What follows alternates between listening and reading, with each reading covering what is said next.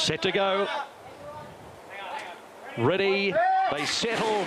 Racing in the Manikato. Savatu Excel beat them out with Bella Nipotina on the fence.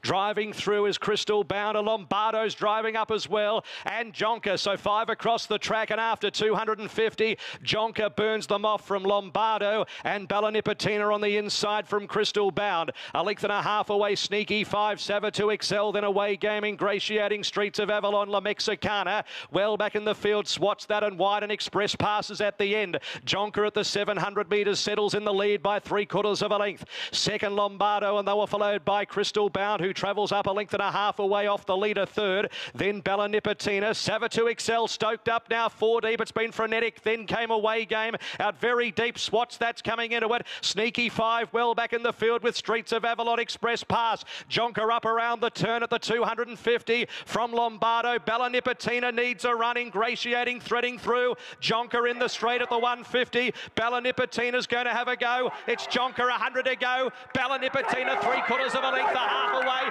Jonker hanging on. Bella Nipotina coming at him. Jonker won the Manikato from Bella Nipotina. Photo third. Ingratiating or Streets of Avalon. Then came Lombardo. Next La Mexicana. Sneaky 5, Savatu Excel away game. Express pass. What's that?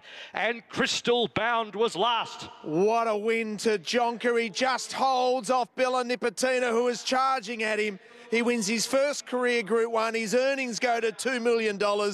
And you can imagine he might have just secured himself a stud deal. The son of Spirit of Boom wins. Tony Golan joins Rob Heathcote as a Queensland-based Manikato Stakes winner. It's his 6th career Group 1 for Tony.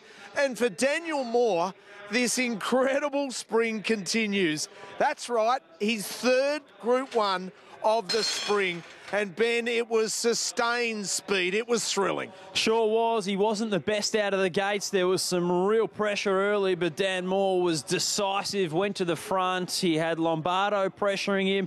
Waiting in behind was Bella Nipotina. She just needed the gap to open. It came in the straight. She charged late, but it was just a little too late.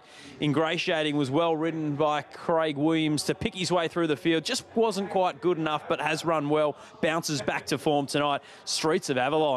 The old boy flashes home. It was a really nice performance ahead of Lombardo in 5th. But Tony Golan, he's a terrific trainer. He has placed this horse to perfection and gets an all-important Group 1 victory, Simon Marshall. Yeah, it was a terrific result, wasn't it? Third up here off his run to Masked Crusader. He was a little bit plain at Flemington, first up behind Splintex, but, geez, Dan Moore, he declared his hand early doors, didn't he, go from barrier 5. It was on that first 250, as you mentioned. Clear-cut Jonker to the first bend, got him on his right leg, his left leg, getting into that first bend, and he didn't hold him up. He rode the fast horse fast.